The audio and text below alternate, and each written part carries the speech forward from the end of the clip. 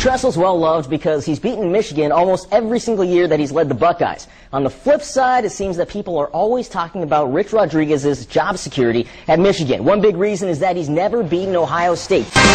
Some consider it the best rivalry in all of American sports. It's Michigan and Ohio State, although as of late it has been all Jim Tressel and the Buckeyes, just dominant. You see two black quarterbacks starting in the Michigan-OSU game. First time that's happened since 1974. How about running back Mike Shaw? Gets the handoff, breaks some tackles. This is in the first quarter. That's a 39-yard pickup. Later on in the possession, 3rd and 17 for Denard Robinson. Drops back, sees a hole, says he's going to take it. However, right near the first down line, he loses the ball, picked up by Nathan Williams on the 9-yard line. There was no score in the first quarter. Second quarter, Buckeyes have added a field goal. It's 3rd and 6 OSU. They're driving. Here's Terrell Pryor, gets blitz off the corner. He's going to roll right, roll back, turn around, go the other way. Watch him almost step out of bounds, but find Torian Washington for a 13-yard pickup. Pryor threw for 220 on the day, which included a pass right here. First score to Dane Sanzenbacher. Buckeyes lead 10-zip early on.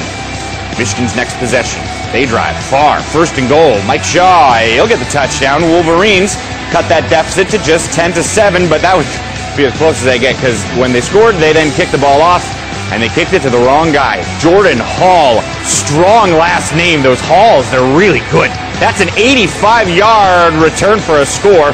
Ohio State up 17-7. Michigan's next drive, that's a 4th and 8. No field goal for them. They got to go for it. Nope.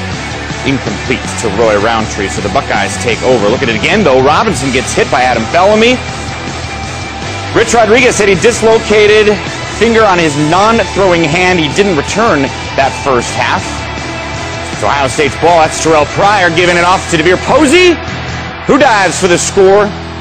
24-7, OSU in their throwback uniforms at the break. In the second half, that's Tate Forcier coming on in.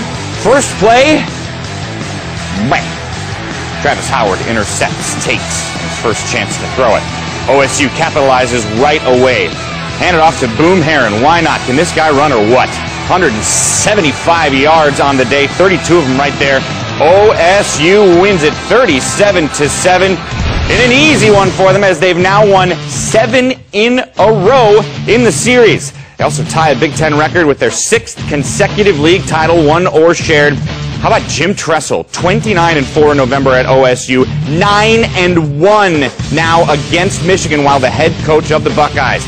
Rick Pizzo after the game caught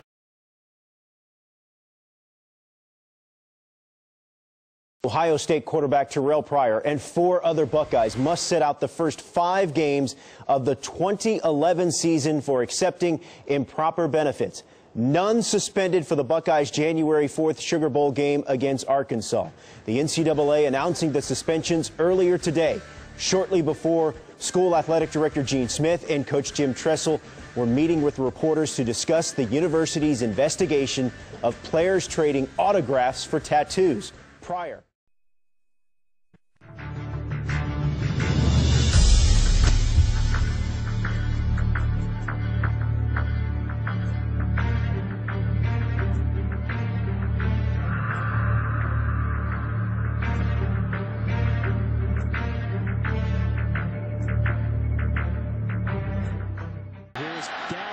Across the 40, and Dallin all the way to midfield.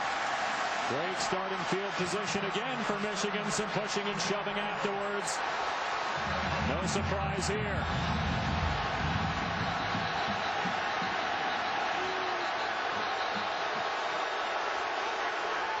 And even some of the Michigan players getting in there and pushing other Wolverines, saying, let's not lose our cool. You don't like that, but one thing it can do, and I've been party to this.